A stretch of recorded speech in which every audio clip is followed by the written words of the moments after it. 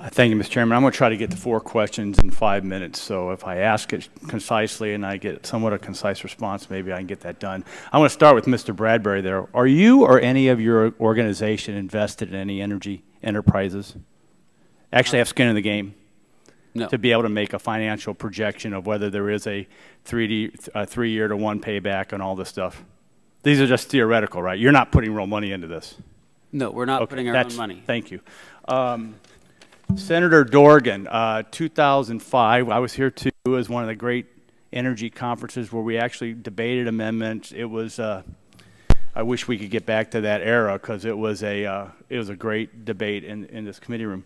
I did look at the executive summary. I didn't read the whole report. You do in the executive summary have a bullet point on transmission, but it's kind of, you're really referring to the transmission pipeline for transportation of either natural gas or liquid transportation fuels. Is that correct? Or are you talking about the electricity? Mostly electricity when we refer to that, but you know, when you talk about transmission, you'd also want to be... I think it's something we really have to focus on because what we see going on right now, and I just read an article today about Canada and Maine, and the market will move a product, and it's dislocating other types unless we have a very good policy of incentivizing the building more pipelines. We do have electric transmission problems and issues of stranded energy, right, because you can't transport it to the load center, correct, where you get wind or solar. Especially with the green. And we also have pipeline transmission issues, right, although we built a lot of pipelines in the last 10 years, natural gas. But there are stories about us as reverse flowing now natural gas from the place to maybe the LNG terminals and stranding refined product along the path of the old stranded. I would hope that's something we could look at, and I'll look through your report to see. I think it's a big issue. I know of 2 areas where retailers are now being stranded by their product because of LNG movement. Let me mention to you on oil, every day in the Bakken in North Dakota, they are transporting 500,000 barrels of oil a day by train.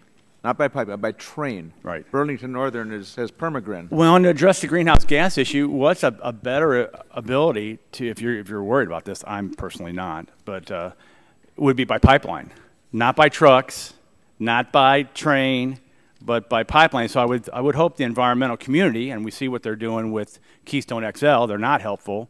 They would understand that moving commodity products through pipeline is the most efficient, safest way, and actually in the greenhouse gas arena, it's tremendous savings. Mr. Halleck, I got an article here from a local paper, Southern Illinois paper, which is where I'm from, and I just want a quick response to these 2 statements I've highlighted in this article.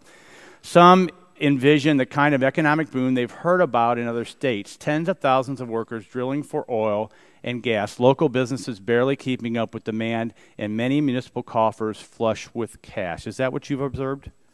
I would concur with that, though, while we are in much better financial position.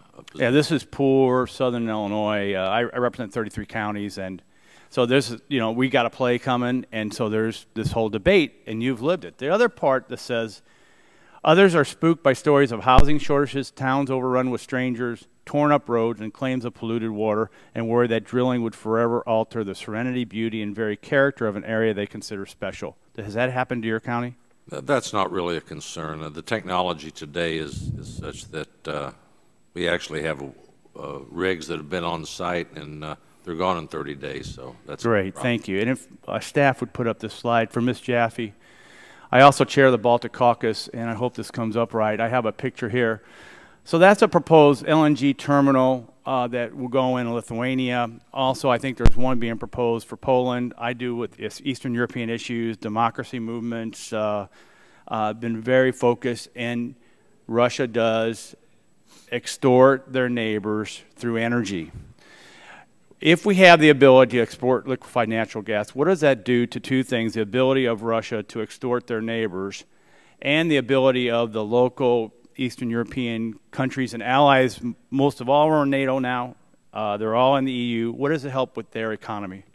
Well, I think it's very important. You raise an extremely important point because, number one, we don't want Russia to use the threat of a cutoff of natural gas to create a wedge between us and our allies in Europe. We want everyone in Europe to be able to feel a strong alliance, economic and otherwise, with the United States and not have to worry about their energy supply being curtailed by Russia. Secondarily, you can imagine how positive it would be if the Russians threatened to cut off one of our allies in Europe and an American company could supply them with natural gas through an export terminal from the United States. You all did great. Thank you very much. I yield back, Mr. Chairman. This time I recognize the gentleman from Texas, Mr. Green, 5 minutes. Thank you, Mr. Chairman, and I said in a minute that our ranking member gave me, but again, I want to welcome our two senators and appreciate your leadership on energy for many years. Senator Johnson, my only concern is that the one LNG export facility is Cheniere. It's on the Sabine side of Louisiana instead of on the Texas side, but the company actually is a Houston company, so we've worked together across that Sabine River for many years. And Senator Dorgan, it goes without saying, some of the success in